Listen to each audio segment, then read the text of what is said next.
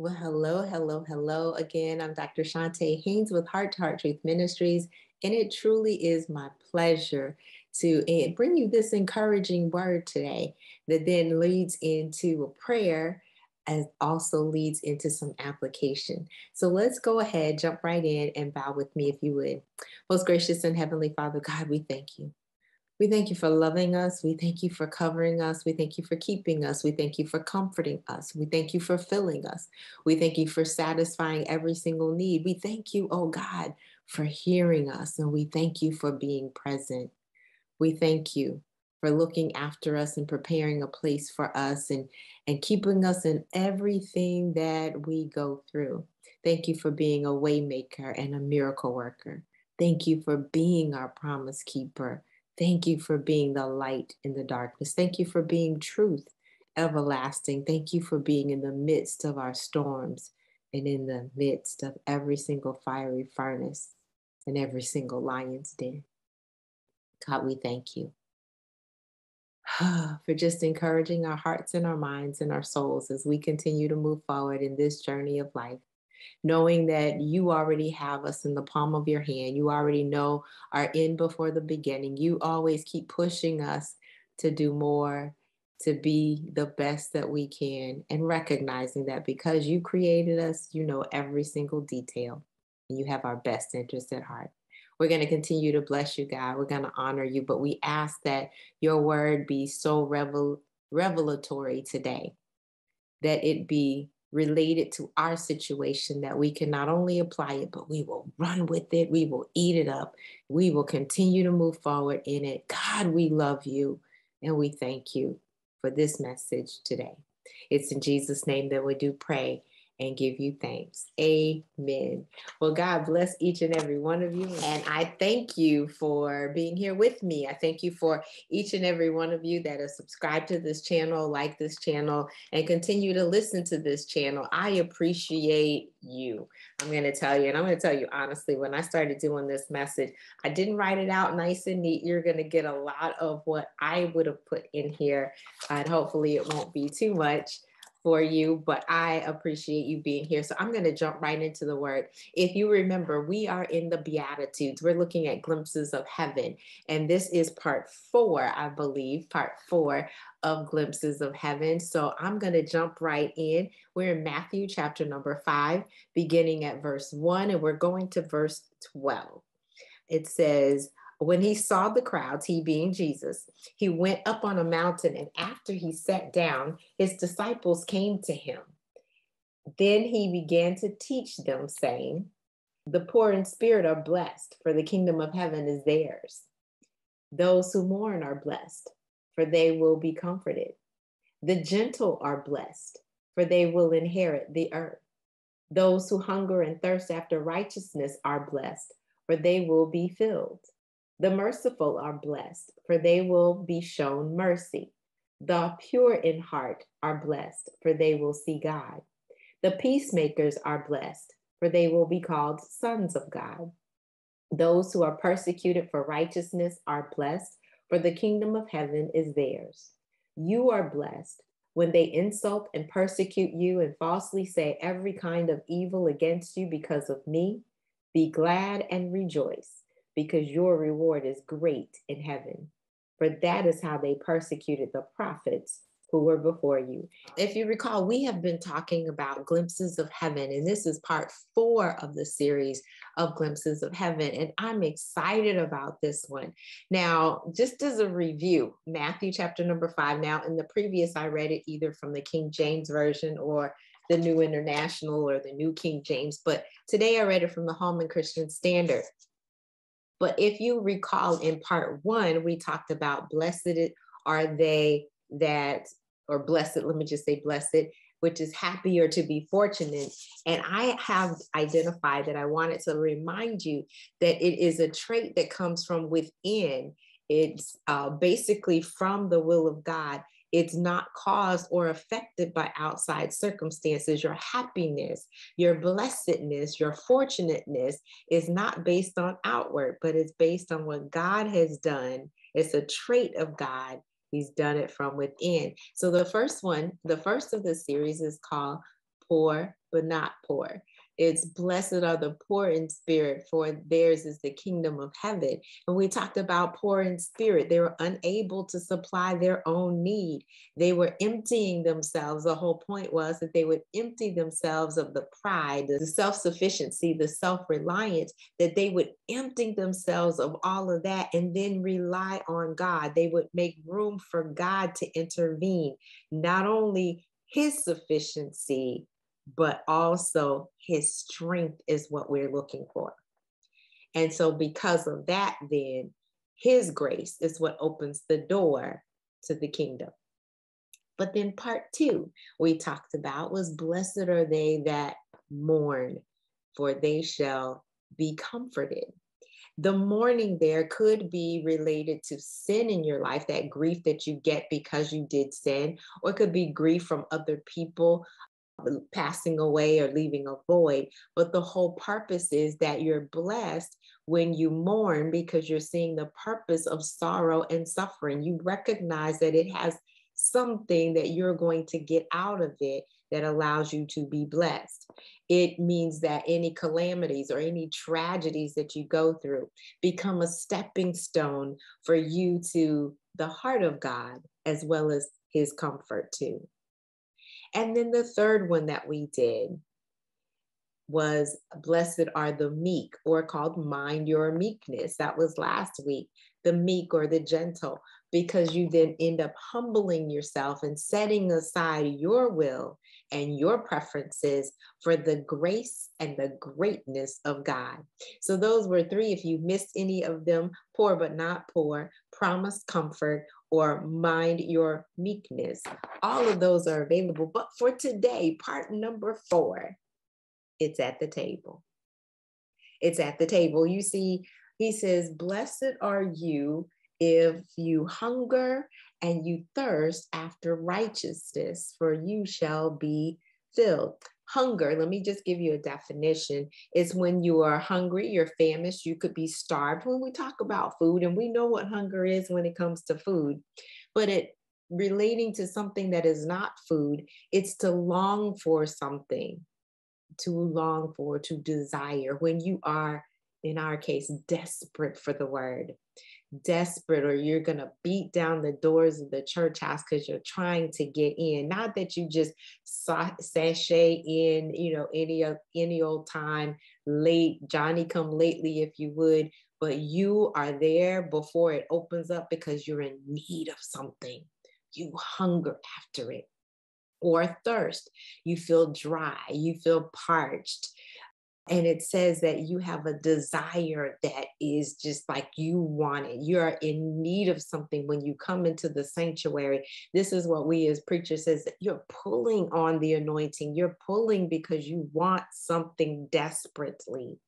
And I had an opportunity to share with some of the ladies in my women's group this morning. I was telling them that when you come in, and you do a message or you prepare a message, that sometimes you feel like you left some things out when you look at your notes after the fact. But sometimes it's because the people who it was meant for didn't show up. But the Bible records for us. So Jesus is saying in these Beatitudes, he's saying you are blessed when you're hungry, when you're desperate for the word, when you're thirsting after it, when you're parched, you're dry, you're seeking after this righteousness. He said you're seeking after what is just and what is righteous. In other words, it's a conformity to the claims of a higher authority and stands in opposition to lawlessness. Putting it in our terms that we can understand. It's not just any authority.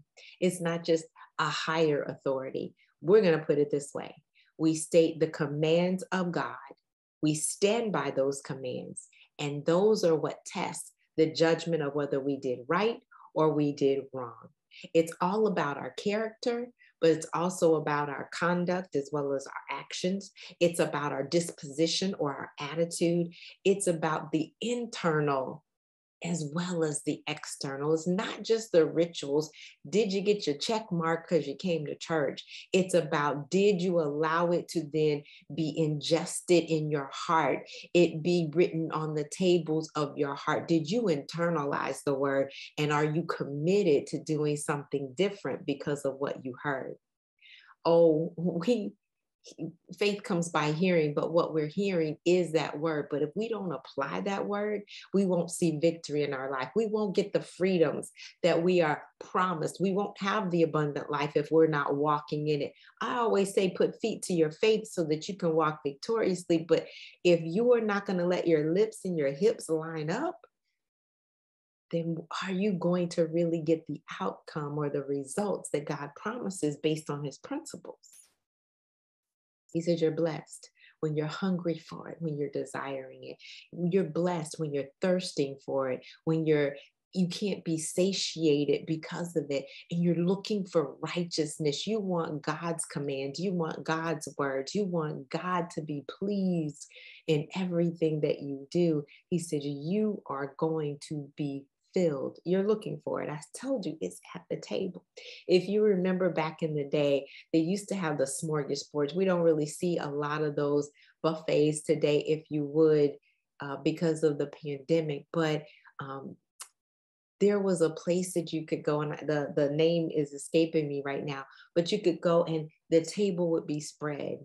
Everything would be there. You can even go to Buddy Freddy's too, but the one I'm thinking of was way back, old school. You could go in and you would have all of the desserts. You would have the salads. You would have the meats. You would have the starches. You would have everything, the fruits, the vegetables, everything that you would want would be there. Now, no, there was no way you could fill up your plate and eat every single thing or even taste everything, single thing that was on that smorgasbord, but you knew when you left there, you were going to be filled.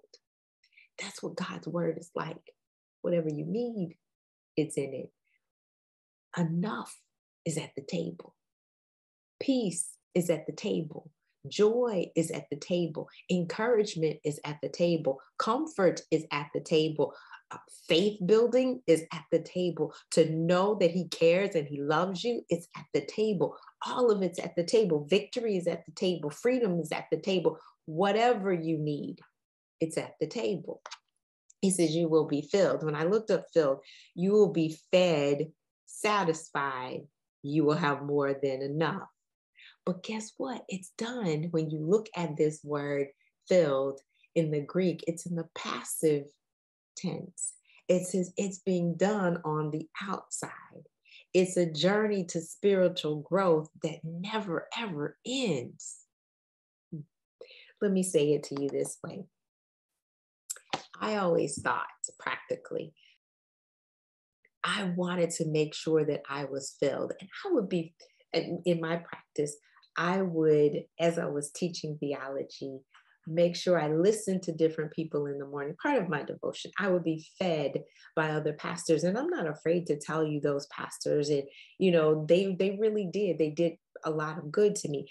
If there are those who are preaching and teaching the word, and we all have our own calling, we all have those that are called to listen to us. So I'm not afraid to tell you them so that you would go run off. I'm going to just tell you who I listen to. In the mornings for practical application, I'm going to listen to Joyce Meyer. I'm okay with that. I love the application because we need to apply the word. But I also listen to Pastor Darius Daniels, and I should say Dr. Darius Daniels. His doctorate is in leadership. I listen to him. He gives a good word. He breaks down the word. You can walk through it. I listen to Pastor Stephen Furtick as well. If you want a theological approach, Dr. Dozier, I'll give you that. Dr. Thomas L. Dozier. Or Dr. David Jeremiah, he's going to give you and break down that word so much so, giving you the practical application. Each of them have their own style in presenting, but all of them are going to give you the word, the meat of the word. They're going to give you the true word of God. They're not going to water it down for you. They're not going to eisegete the text, or what we call in hermeneutics. We're not going to place into it what they want to say. They're going to exegete it. They're going to tell you exactly what the word says. Sometimes you get the Greek and the Hebrew. Sometimes you'll get the etymology of the word. Sometimes you'll get all of that, which is good. Now, some of us, like me, I'm going to want to know all those details. But unless they make it relatable for you, you're not going to be able to run with it. And they all do. They all do. So there are several that I listen to, and I've given you some of those names. I could add to that the John Hagees of the world, the Tony Evans, the T.D. Jakes. If I want encouragement and to be motivated to move forward, yes, he's going to break down the word, but he's going to give me more of the motivation side of it. Tony Evans is really going to break down the word, give me the application as well. But all of those are good. The fact of the matter is this: I don't have to chew up the meat and spit out the bones. I don't have to worry about them falsifying the information to fit whatever they want. I don't get that from any of those. So yes, go listen to them. But what I'm saying to you is this: my desire to feed on the word is not going to only be limited to what I'm able to garner from my own study. I'm going to put it before others, allow them to feed me where I can passively hear and listen and read the word and study the word and think about the word and contemplate the word, see the observation from a different perspective or vantage point, but understand that the interpretation needs to be the same. And I know I said a lot there. So, but for those of you who have been my students before, you'll know and you'll recognize all of that I just broke down, but don't worry about it if you're not. It's okay. What it's saying in this passage is you are happy, you are fortunate when your desire cannot be satisfied unless you're growing spiritually. That's where we all need to be. And I recognize that you might be in a place where you can't get out. Either because of the pandemic, because you're in a hospital room, because you can't get to other people and you can't find the right word, but there's a way. And I am so thankful that YouTube has allowed us to have an opportunity to find and to seek out these people who are giving us the true word of God, that God said, I'm going to expand your territory. And that's what he's done. I used to always ask the question of the Lord, why am I continuing to be filled by all of these people before I get myself out the bed in the morning, before I do my own devotion? Why do I feel the need to have so much of this poured into me? And what I got from him years ago was because I was pouring out so much. I'm wondering if you have a desire to want to know more about the word. I'm going to tell you honestly, this made me want to study more. So yes, go to school, go to theological school, learn as much as you can. Never stop learning. Why? Because you can never exhaust the scriptures and what God is saying about his character. See him at that level. Let me just remind you, David encouraged himself in the Lord. Read 1 Samuel chapter number 30, verse 6. He said, they were coming after me. They were getting ready to stone me because everything was taken away, including our children, including our supplies. All of that was taken away. But the Bible says he strengthened himself in the Lord. He encouraged himself in the Lord. And if you need encouragement, it's there in the word. Told you it was at the table. But you can also be reminded, come here, centurion, you wanted your servant to be healed. You got that. Jairus, you want your daughter to be healed. You got that. Woman with the issue of blood, come here, tell and testify that you got what you needed because you went to him. Zacchaeus, you climbed up and you got your salvation to your entire house because you wanted to hear him. Everybody who came, even the lepers, they were cleansed. The people who were sick, they were healed. Those that were lame, they started walking. Those that were blind, they started seeing. Anybody who had a desire, when they came to Jesus, when they came to the truth, when they came to the word, when they came to God, they were filled because they came. Be it unto you according to your faith. They were filled. Nicodemus, he came to the teacher for understanding and for teaching, even though he came at night. You come for understanding, you come for knowledge, you can come for all of those things from the word, and it's there. So what I'm trying to tell you, grace is at the table. Forgiveness is at the table. Love is at the table. Peace is at the table. Knowledge is at the table. Revelation is at the table.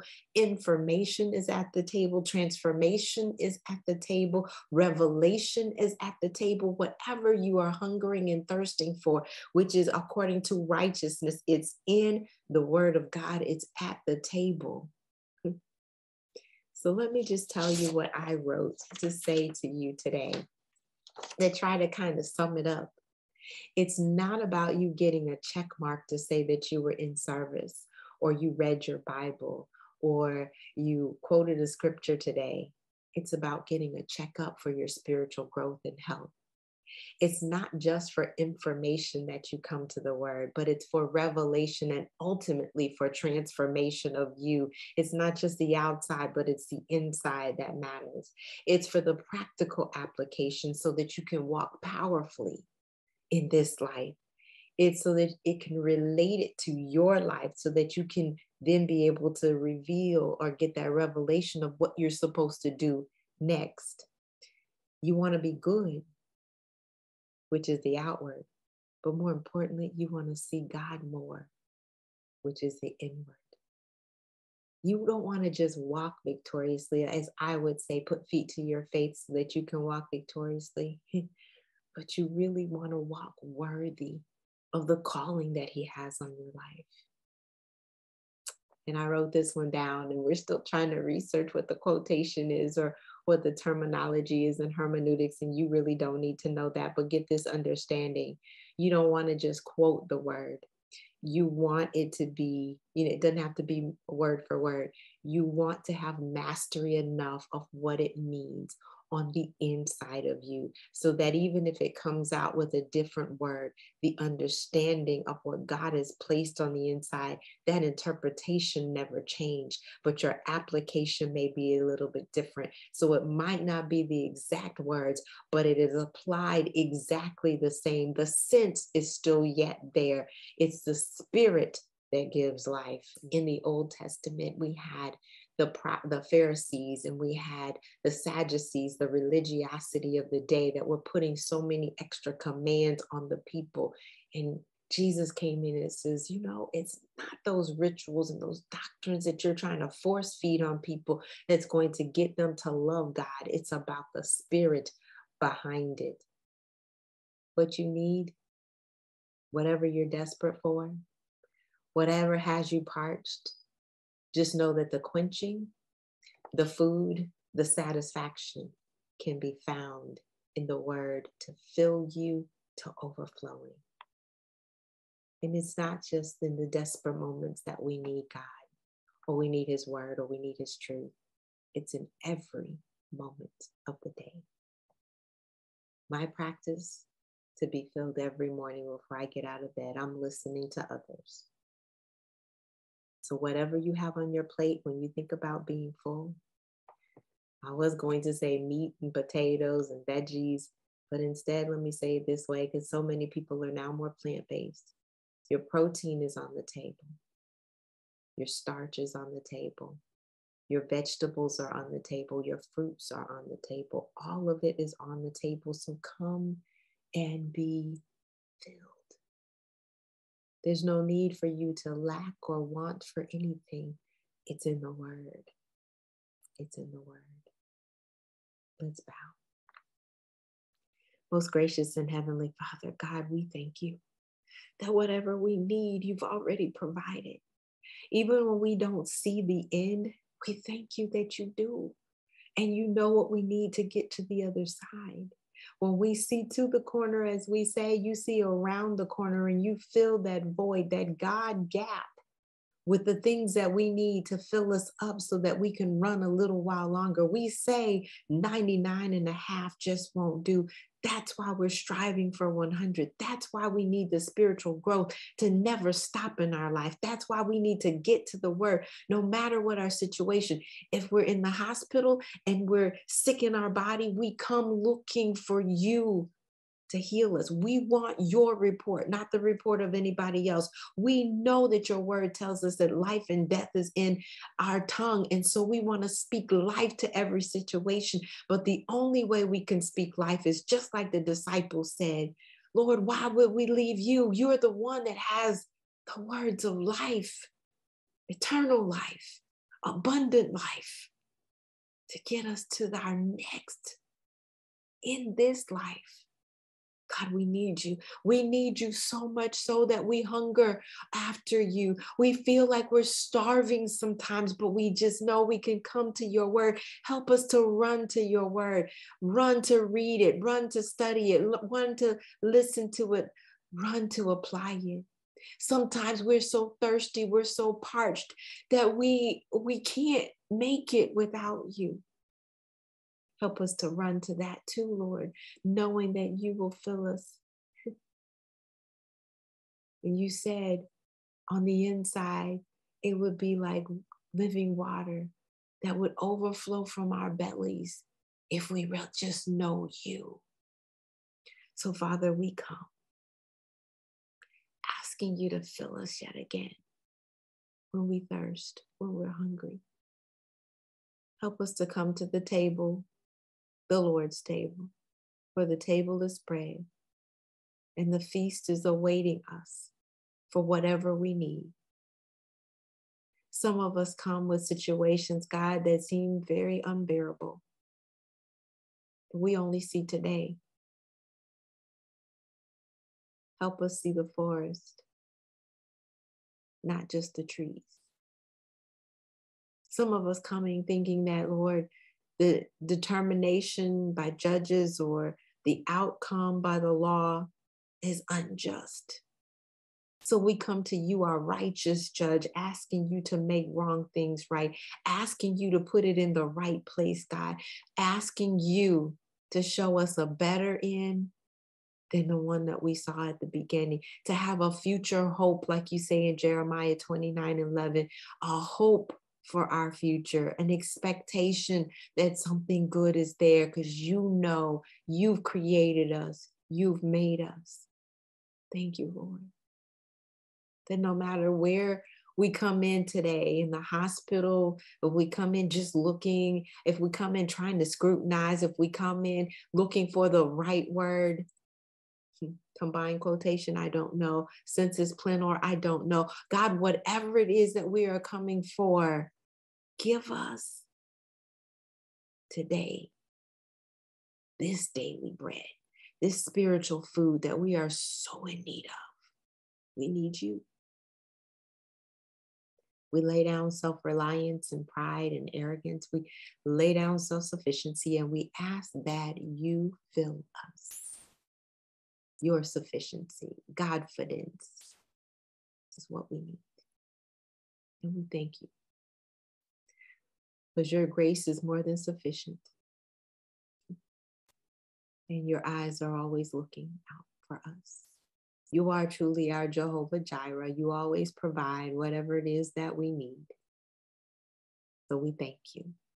We bless you. We honor you for your greatness, your excellency, for you being our champion. We honor you for your miracle working power, your courageousness in pushing us to do what we should always be doing. Thank you for being trustworthy and faithful to a fault.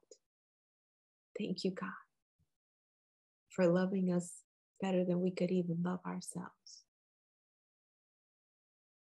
It's in the wonderful, matchless, magnificent name of Jesus, the one that was our true example to show us everything, the truth that sets us free.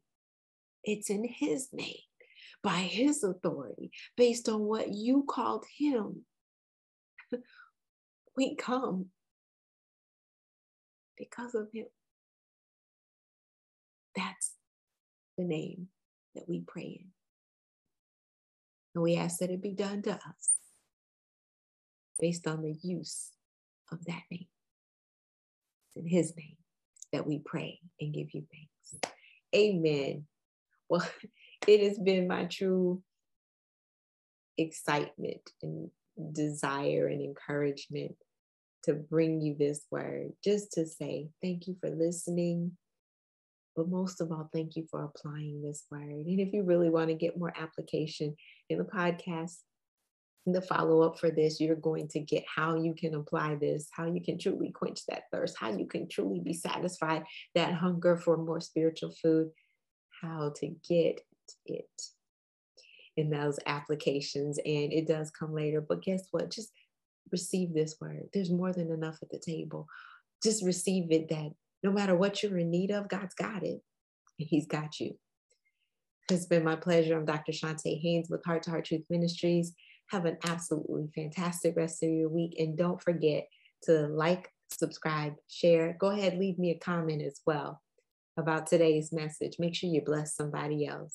Have an absolutely fantastic rest of your day.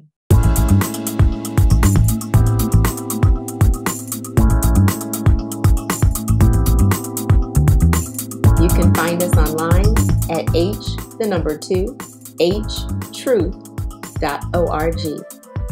At Heart Truth Ministries, we're helping believers live an abundant life based on God's Word, standing on His promises, walking out His principles, sharing with God's people, serving as unto the Lord.